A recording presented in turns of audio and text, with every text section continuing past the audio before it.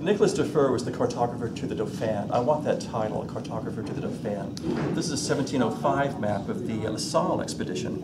He upgraded this map a couple of years later by adding information from the Iberville expedition. It's the first map to show the mouth of the river here in any detail, and the detail's really still very, very good.